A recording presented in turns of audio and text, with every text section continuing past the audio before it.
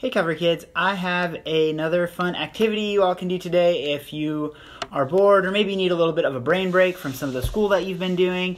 So Chelsea and I really like going outdoors, so that's one of our favorite things, like going for walks, hiking, camping, that kind of stuff. And I know it's really nice to get outside right now, so you're not always in your house. But some days like today, it's not exactly the nicest weather. I mean, it's not terrible out today. At least it's not snowing. But it's not the greatest weather to go outside today. So something that I've found that I like to do whenever it's not the greatest weather to go outside is to use Google Earth to kind of like explore different areas around the world. And one thing Chelsea and I also really like is the national parks. So I thought I'd show you guys today something on Google Earth where you can explore all of our country's national parks from the comfort of your living room.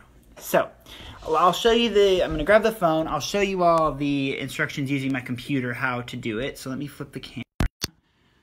Okay, just in case you don't know.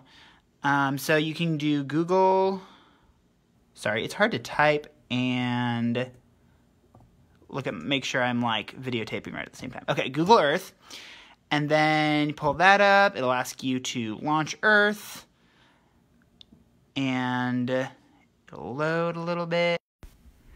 And let's see. There we go. Okay, so you should see something like this. If you go to the side, you can go to that little wheel-looking thing and hit Voyager. And then it gives you all types of suggested fun activities you can do. And the one that we're looking for is the national parks. So if you go to nature, it is the very first one that pops up, National Parks of the United States.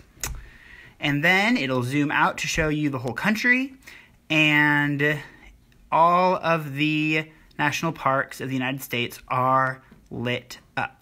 And so you can click on them, and it'll show you pictures of the different parks. It'll tell you fun facts about the different parks. And it's a good way to kind of like explore the outside without actually going outside. And so I thought along with this activity, I thought I would challenge you guys to find 5 things about the national parks. So my challenge for you all is to find a national park that has a waterfall. Find a national park that has a cool rock formation, like some unique looking rock.